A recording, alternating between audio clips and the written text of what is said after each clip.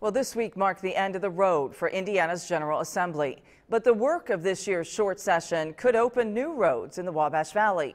And as News 10's Matt Gregory tells us, those roads could lead to jobs. It's often difficult to see results from here back home in the Wabash Valley. However, after this year's General Assembly, the difference you see may be on your open roads. House Bill 1002, unbelievable. It brings a smile to my face because it's going to do some great things in this state. It's $200 million now, and then $200 million in 2015.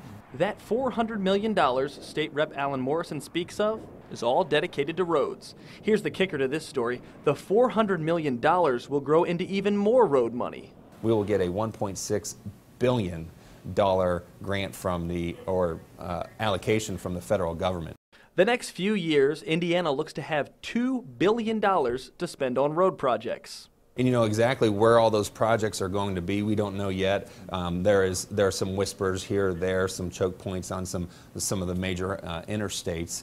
So we can't guarantee what portion of that money comes home to the Wabash Valley. Still, these future road projects do have potential to bring something else home, money for families.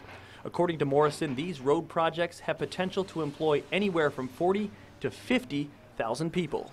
When we can leave that state house and say we're going to put $2 billion into our infrastructure throughout the state, and we're going to employ up to 50,000 Hoosiers, I think that's a darn good thing. All the signs point towards the positive, but we'll have to wait to see results further down the road.